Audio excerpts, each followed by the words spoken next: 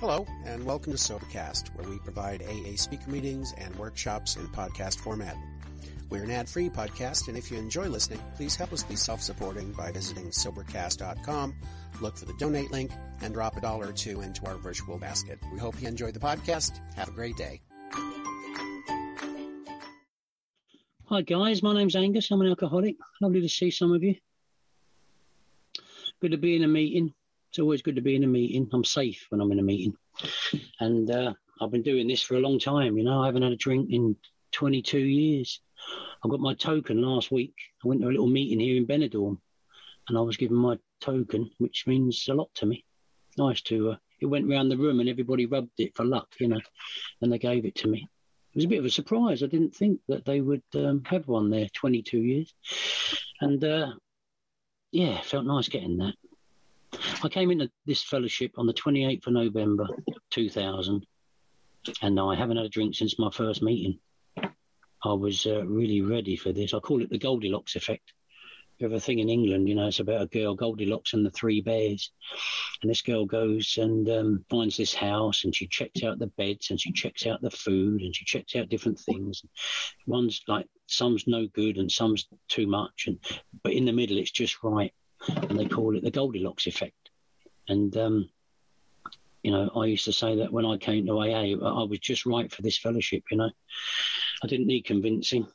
All I needed really was showing what to do. So I come out of Brighton in England, youngest of 9. I'm the youngest child of 9 of a big Irish Catholic family. My father was a powerful man, very domineering, and very violent man, done a lot of prison time, and a big drinker, feared in the town. And all my family kind of, you know, followed in his footsteps. And so, you know, I had 4 older brothers and 4 older sisters, and almost it was like having 4 mothers and 4 fathers, really, rather than brothers and sisters, because there was a bit of an age gap. And so I grew up alone in a big crowd, a big family, but I felt quite alone, you know. And I went to school like you do, and I left school with no education, no qualifications, and I believe I was emotionally disturbed as a child, and I think I come from a dysfunctional family, and I grew up on a very poor estate, the council estate, and it was all sort of hand to mouth, you know, and there was no morals or principles. Anything went, and everything went, really. First recollection was shoplifting and glue sniffing and things like that as a kid. And then drink, you know, at a young age, 13, maybe 12, 13, 14, around that age, taking alcohol. And I believe alcohol had a grip of me before I embarked into anything to do with life. So it was like I was like a marionette, and alcohol was pulling the strings of this puppet, which was Angus, you know. And I was crashing into everything through my life because I had a drink in my system. Relationships, you know, they say you can't have a relationship with a woman and a bottle. The bottle will win every time. And it did. I had a lot of failed relationships, careers, missed days at work, you know, by drinking the night before. Promised myself I'd go early, I'd leave early and get up for work, you know, but the times I slept in and didn't get up, you know, so that cost me a few career opportunities. So I was probably heading to a miserable end, really, like a lot of alcoholics that are active do. And I suffered consequences. Like I said, there were no morals or principles in the area I grew up in. And committing crimes was just fun. In fact, it was only ever a crime if you got caught. If you got away with anything, it was a laugh and something to talk, you know, to sort of joke about and brag about, you know, around the streets and in the pubs. I worked in the building trades. I was a painter and decorator. I'd done different trades in the building industry, you know, plasterer, painter and decorator, suspended ceiling specialist. I'd done that for a while. I'd done lots of different trades and was in and out of work all through my drinking career and in and out of relationships. Never had any children. I could never sort of sustain a relationship long enough to be, you know, to get married and have children. It never happened for me. So I drank and drifted in and out of relationships. Drugs were a part of my story as well. You know, drugs were a consequence of my drinking because I was out drinking it was around the 80s, the end of the 80s, 88 and 89, when all the acid house parties started. And I just left a 3-year relationship, which broke my heart, but I didn't know how to deal with that. I never spoke to anyone about it. I just carried on, went to the pub, but without my partner, and I was lost. Again, back to that lonely boy. And I drifted around and I hung out with the wrong kind of people. Funny, innit? We say we meet unsavoury characters, but hey, guess who was there? Me. Maybe, it might be an idea for me to look at myself in some of them situations. And that's a big chunk of truth to digest, But, yeah, so we'd split up this relationship and I was sort of drifting around the pubs and clubs in Brighton and Hove. And I knew a few of the guys and the lads of the street, the knocker boys and the drug dealers and the football violence boys and all that, because my family had a bit of a reputation and I was well known. And Angus is a name that stands out a little bit as well, strangely enough, I was quite a memorable character. I was a very out there drinker. I love parties. I love dancing. I love people. I'm a very colourful character. And I was introduced to speed at an after party. And I took that and I was up for the whole weekend marching around Brighton and Hove. Met a couple of girls and ended up having a bit of time with them at the end of the weekend. And then I was drinking and carrying on in the club scene. And then I started dealing speed as well, getting it and selling it and to fund my drinking so I could be out, because I didn't have a life. Drinking had stopped me building up any kind of a life. So I didn't really have one. So I wanted to be out of it. The life I had I didn't want to be in it. I wanted to be out of it. And so I wanted to be drunk and drugged and sort of living in a fantasy world. But the trouble is that started adding up. The days started adding up together, and it became a constant. So the normality of life, if you call it that, living at home with my mum and brother and elderly nan, I didn't want to be there. I wanted to be down the town. So I was living like two worlds, and that went on for a while. But because of the characters I was hanging around with, I was starting to commit crimes and things, and the one guy I met was a bit lively, and he came to my house one night with a replica gun in his hand. I thought nothing of it. We went out for a few beers, ended up by a petrol station. He said, why don't we rob that petrol station? I went, yeah, go on then, just for the fun of it. Over we went, kicked in the door, put the gun in the guy's head, robbed the till, ran over the footbridge at Hove Station, for those who know the area. And I threw up with all the nervousness of what we'd just done. And then I ran up the road with him into an unmarked police car coming down the road. And the guy stopped. He wound down his window and he said, can I have a word, lads? And my mate just ran into the football. We were behind a football pitch. There was a Brighton football game going on. He ran and jumped into there and disappeared into the night, and I ran up the road into another car, police car, and they jumped out and grabbed me and I was arrested. I was taken to the cells. I'd done a ID parade. I didn't get I got bailed, pending forensic evidence. And the forensic evidence came back 9 months later and they charged me with armed robbery with violence. And it took 2 years in total for that to go to court. And it went to court, and rightly so, I got found guilty. And they sentenced me to 6 years in prison.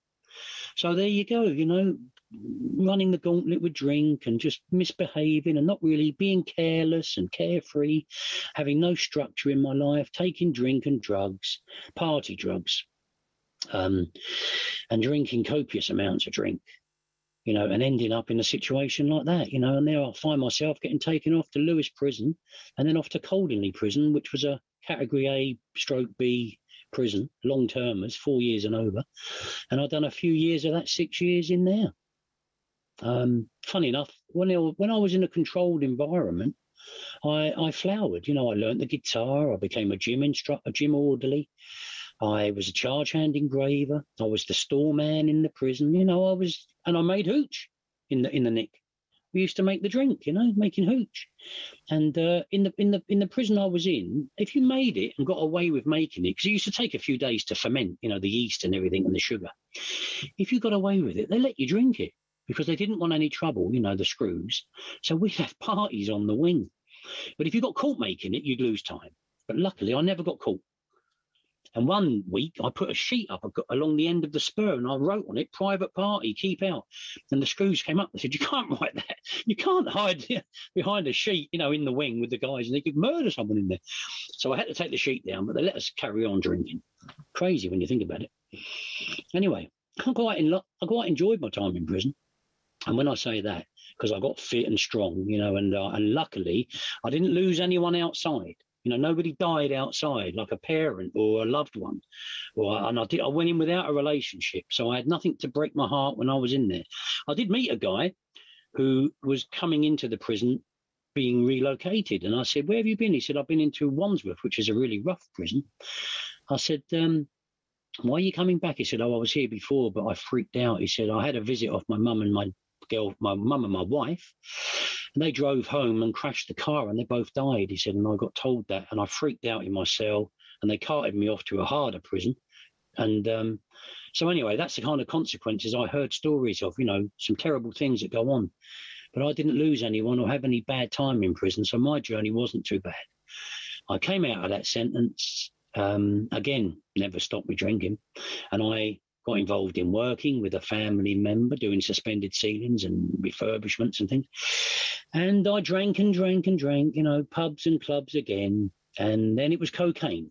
It escalated then, I was getting into my, what was I then? I suppose mid-20s, late 20s. And then I was earning a bit more. And then the cocaine added to the drink and the pub scene again and the club scene. And I was just drifting along, But what actually happened for me was there was a tragedy in my family. And like I told you, I came from a big family and one of my sisters had 3 daughters. And one night, 2 of them were out down the town living the same life. They were party girls. So they were living the same life we'd all been living, pubs and clubs and drinking and partying. And they rang their mother and said, Mum, can you pay the taxi? We've run out of money. She went, yeah, no problem. Anyway, early hours of the next morning, the police knocked on my sister's door and started describing the 2 girls. And they said, have you got 2 daughters? She went, yeah. And they said, long blonde hair, freckles on her arms, tattoos. And as my sister's nodding, she's realising she's identifying these 2 girls, and this isn't good. And they said, we're really sorry to tell you, there's been a road accident last night, and these 2 girls were found dead at the scene. So my sister had lost her 2 daughters who were out partying and drinking, following the same line that we'd all been doing. But they didn't survive it. They died. And one left 4 babies. The eldest of the 2 sisters left 4 children. I'm a great uncle to them.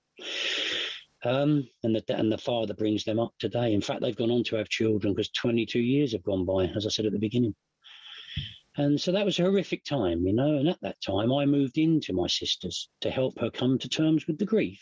Imagine, I moved in there, and we just drank and we partied, and it was a red light zone for the police.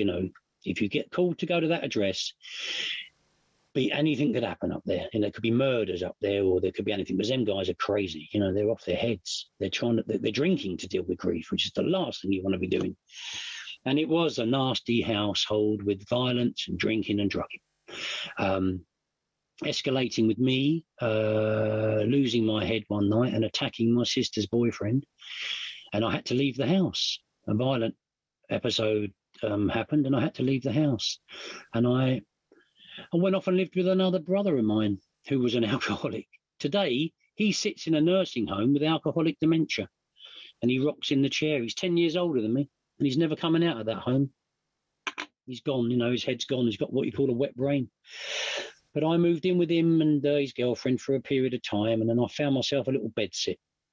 And that was the first time I got away from the family, from the clubs, the pubs, the people I knew, and I sat with myself in this bedsit. It was £60 a week, a little working bedsit, HMO they call them, home of multiple occupancy. And I had the top room, I used to call it a little hobbit's hole, like a little, little hovel up the top in this apex of the roof. And I lived up there, and I was hanging on to the coattails of a job, labouring for a friend of mine. And that's where I found AA. He said to me, this guy I was working with, he said, Angus, he said, you keep blaming this, that and the other for your drinking and your problems in your life. He said, I've watched you. I've known you since you were 14. I was about 32 then. I've known you all this time, he said to me, and you're really blaming everyone. He said, Angus, have you got a mirror indoors? I went, yeah.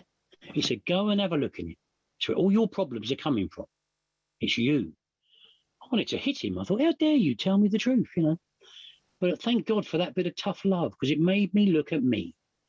And I saw what he saw was that I am an alcoholic. I do have a big problem with the booze.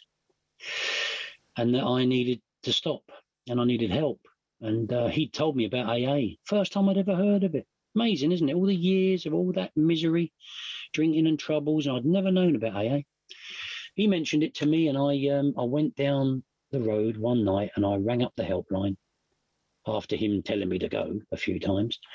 And I walked along the road that night and I found a meeting, and that was the first meeting I ever went to, and that was the start of my recovery. So I got into AA after, like I like to call it, a catalogue of catastrophes, prisons, problems, failed relationships, lost jobs, upset friends and family. The list is endless. It's miserable drinking. I cannot live and drink. It's miserable. And I'm going to come to a sticky end, or someone else's, or it's not going to be pretty, because like I said before, I am a very colourful, out there kind of drinker. And I come from a very violent background in my father and in our Irish Catholic bloodline. Anyway, so I know what I'm capable of, and I'm scared of that. And that helps to keep me sober as well today, to be honest with you. But I came into AA and I was left alone, which was the best thing could happen to me. I was left alone and left to sit down and have a listen and have a cup of tea. And I did that for a few days, and after a weekend, I went to work on the Monday and I said to my mate, I'm never drinking again, Andy. I'm an alcoholic. He said, I've been telling you that for weeks. I said, no, but I really am. He said, I know. He said, oh, that's why I told you to go. But it dawned on me, the light bulb moment happened. It came on. I'm talking about a weekend. I realised what my problem was. And I looked at all that, catalogue of catastrophes, like I said, the prisons and this, that and the other, and all the drugs and all the rest of it. Anyway, so I just kept going to meetings. I went to meetings every day, 2 times at the weekend, twice on a Saturday and a Sunday. And I went every day, went to work, went home, went to a meeting, went home and went to bed. Got up the next day, went to work, went home, went to a meeting, went home after the meeting and went to bed. And I'd done that for ages. And I saw a man in the meetings called Huggy Mike. And I thought, this guy, he seems to have the faith of a child. He seems to have an innocence about him. He really believes in AA and he has a faith in a higher power. And he's quite a calm guy. Seems quite happy the way he's living, not drinking. And I gravitated towards him. And one day I was asked to do a chair, and I felt a bit of a fraud going to a meeting to give a talk like I'm doing now without a sponsor. I thought, I don't really feel part of AA. I better ask someone to help me. And Huggy was a greeter at the meeting. So as I walked in, I went, Huggy, I said, I've been thinking of asking you, could you help me with these steps that they talk about? He said, it would be a privilege and an honour. I'd love to help you. I said, thanks, really? He said, yeah. I said, thanks, mate. So I went in. I done the chair and I told everyone I've got a sponsor. I just asked somebody at the door. And I went on, every time I've done chairs, I always tell people what I'm doing about the steps and AA and how I did step 1 and how I did step 2 and how I did step 3. And I kept on moving forward, Trudging means, move forward purposefully. And I never held back and I never stopped. I met Huggy regularly. I went to meetings regularly. I worked the steps thoroughly, all 12 of them, and I read the book from cover to cover. When I got a copy of that book after the first few weeks, I read it from cover to cover. I kept it simple. I didn't flit about in the book. I wanted, it says in there, it outlines what our problem is, through the doctor's opinion. It talks more about alcoholism. Then it talks about what we do to have the obsession removed. Well, there's an order to that. And I wanted that order in my life, some sort of discipline, some kind of direction. So I read the book from cover to cover, a few lines at night, a few paragraphs at night, I dog-ear the page. And in that little bedsit, I was left alone. So I had my book there. I was on my own. I was single. And I had an A4 pad in front of me and a pen. And I went through the steps. And it all made sense to me. The obsession left me. I haven't wanted a drink since I found AA. That's the truth. And I went on in AA to build up a building company. I met a Swedish woman and we got married. I'd never met anyone like her. She was such a clever, lovely woman. She gave me a few good tips. One night I was moaning about a few things and she said, Angus, the best revenge is a good life. Why don't you just go and get a good life? Stop moaning about the past and things that have happened and your hard luck story. The best revenge is a good life. Go and get one. She just floored me with that. I thought, Christ almighty, that just took the anger out of everything. You know, I thought, well, she's got a point. Again, it made me look at me. Like my mate Andy, when he said, have you got a mirror indoors? Made me look at me. And I'd never done that. I'd always been out there looking at, you know, through fear and anxiety. I'm always kind of waiting for the next move or watching my back. But this made me stop and look at me, you know, and she gave me some comfort and we stayed together and we got married and I built up a building company and had guys working for me from the fellowship and everything else. And I went on to sponsor guys and I've done that ever since I've been in, because the idea of this, get the message and get a life. My brother said it to me, Angus, get the message and get a life. And I went on to do that, you know, and I built up a business and I had 25 men working for me at one time, doing very well, working for Brighton Council and architects, surveyors and estate agents, doing property maintenance. And my wife had a very successful job as well. She's a little bit older than me as well, my wife. Never been married, never had any children, and never drank. She supported me by never drinking. And that was wonderful. What a woman, you know, to not consider drinking and to do it to support me. And so we went forward and very successfully and everything was great, you know. And then Brexit hit and my wife didn't feel so comfortable in England, being Swedish. And we have a place in Sweden. So she said, do you want to go and live over there? I said, that sounds appealing to me. Why not? You know, and it was almost on the back of a bit of retirement as well. I went, yeah, sounds great. So I went over there and I started a new life in Sweden. I wrapped up my building company in Hove and Brighton, where I'd done 15, 16 years of recovery, by the way, and know everybody in Hove and Brighton recovery. And everyone knows me, you know, and that's great. Host of friends and pals. Lots of time there, you know, lots of conventions, lots of AA. Loved it. Still do. Very dear to me, you know, and I do a lot of Zoom meetings in Brighton and Hove now, keeping in touch with all the gang. I went to Sweden. It was a bit sparse on the meeting front. There was one meeting a week in Malmö. So I used a 4-hour drive to go up there once a week. And there was about 3 of us there, sometimes 2. It was a bit dawdy and I wasn't getting much out of it. And I thought, oh, and I was trying to give and there wasn't much to give. I did end up with a couple of sponsees up there, but I faded away from that meeting a little bit. And I started going to Swedish ones, but I couldn't understand the language. And then I took up the language. I went to school 5 days a week, 3 hours a day, and I learned Swedish. And I can speak Swedish now and understand a fair bit of it. So to a fair level. And that's brilliant, you know. I'm impressed about that because I left school with no education and no qualifications. So to be able to talk another language to me is sort of out there. You know, that's something else. But I've managed to do it. And so I was doing the Swedish meetings, you know, and they're on every day in the area I was living in. So that was good. And yeah, life went along, and then the pandemic hit, and that was a bit of a shocker, you know. But then the meetings I was going to set up, we were doing Skype meetings for a while, and then that turned to Zoom because of the pandemic. And I was involved in the starting of a group called Everlasting Sobriety, which is flying along now. So it's on 4 nights a week, you know. In the beginning, it was just 3 of us from the Malmö meeting, and we had a Skype meeting, and we do it twice a week. It was once a week, then it became twice a week.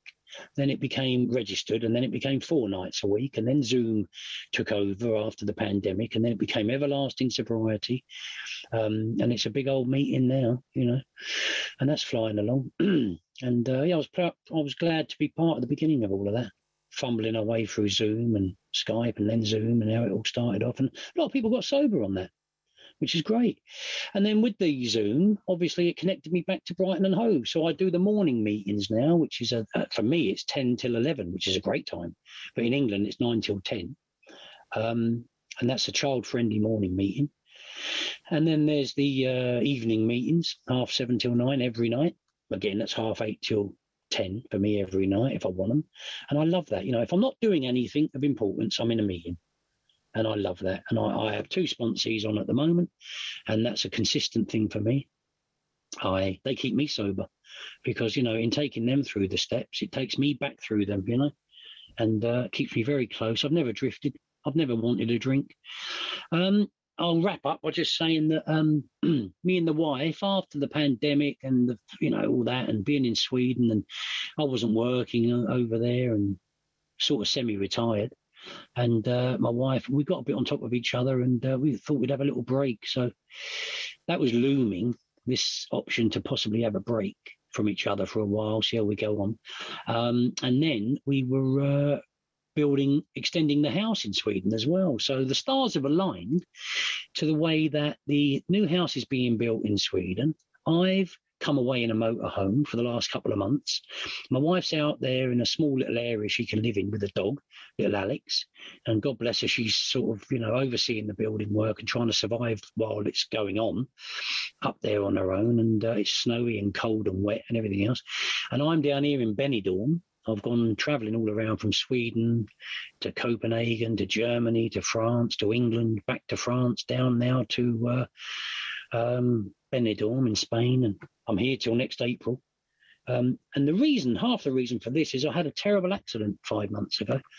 I was in Sweden after being in England, and I went for a sauna, and I went outside the sauna and dived into the water, and it was a bit shallow, and the dive went wrong, and I hit the bottom, and I broke my neck and I broke my back, would you believe? And in doing that, I was in a bit of a bad way, obviously. And when I got to the hospital, they said, you've fractured your vertebrae, you've broken a bone in your neck, you've ruptured the disc, and you've ripped the ligaments in your neck, and you've got a stable fracture in your thorax, in your back.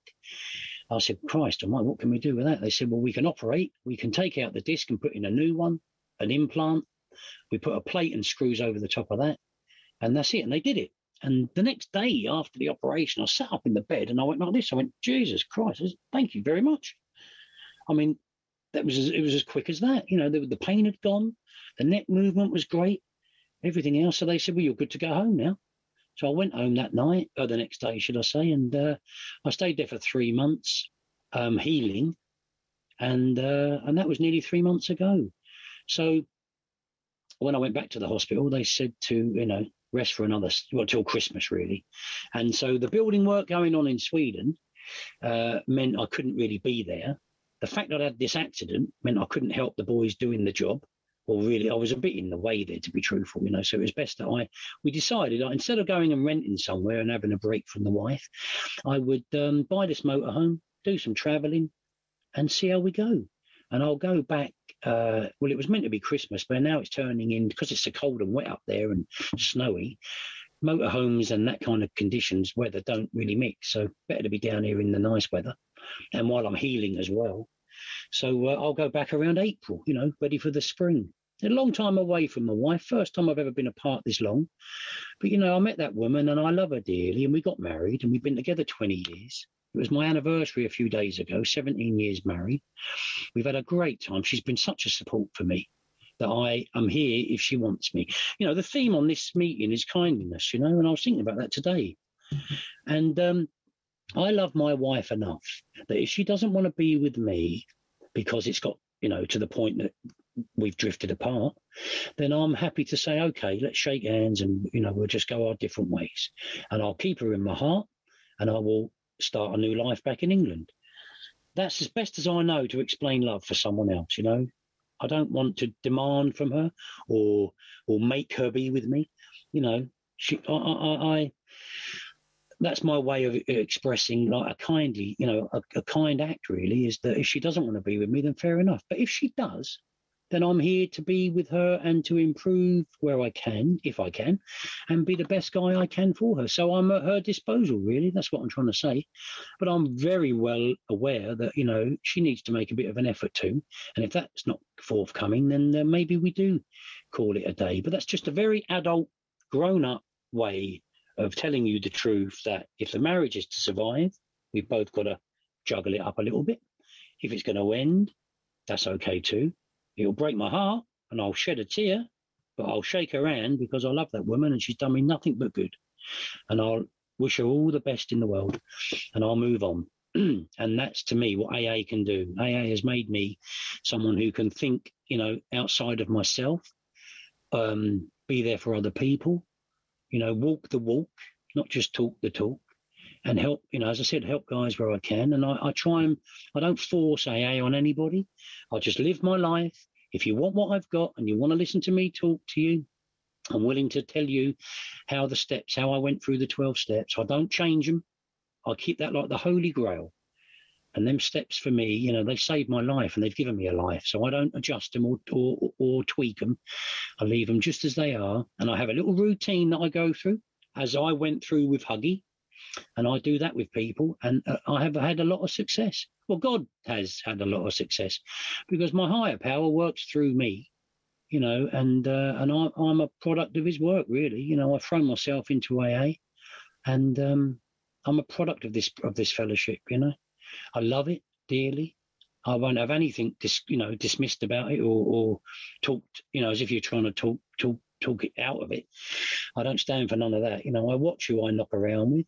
And and my life is troubled at the moment, as you can imagine. I'm down here. It's been 8 weeks in this bus. It's an amazing adventure in one way, but I'm very lonely sometimes too and missing my wife. So that's obviously the downside of it. But that's so it might be. Next year, whatever happens, I will have a hoolie in this motorhome, with her or without her, because then the decision will have been made. But for now, I'm kind of, having to let this time go by, the next 4 months till April. It's a long time, isn't it? Till April before I see her again. And then my life will start then, either with her going forward or without her. I will rebuild, possibly back into working, back in England in a buildings thing. I'll set something else up again, with the strength and the help of AA. Don't need to drink through all of that, though.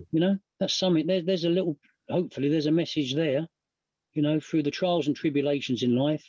Throw anything you like at me, but don't throw me a drink. I can't handle that. I can handle anything else, but I can't handle drink.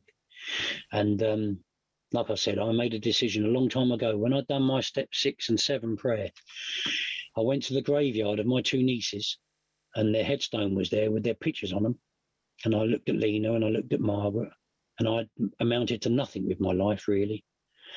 And I had my 6-month chip, and I buried it down behind the headstone. And I looked up to the heavens. I said the step 7 prayer, and I said, God, please remind me that I'm doing this. It's a long life. Please remind me that I've done this, and I've offered myself to you, and I never want to drink again. Please, God, let this be true. And I got up from that graveyard and I walked out. It was a sunny day. And I walked down the road, and you know what? I had peace of mind. There was nothing in my head. When I wasn't talking, my head was empty. I went, that's what they talk about.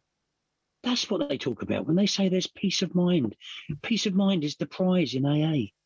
You can go through the program, have the obsession removed, and you can attain peace of mind where you are content in your life, that you have a life that you want to be in. Remember earlier, I said I always wanted to be out of it because I never had a life. Now I have a life. I'm enjoying this journey and I want to be in it, come what may. And God won't abandon me. I know that deep down in my heart. So no matter what, as sad as I may be sometimes at the moment, and also there's a big smile on my face as well. I always try and emanate a happiness around people I meet. Believe me, I'm a fun guy. But I feel very protected and quite cozy. And I think that's enough for me tonight. I'm a happy, grateful, recovering alcoholic. My name's Angus, and I'll leave it there. Thanks, guys.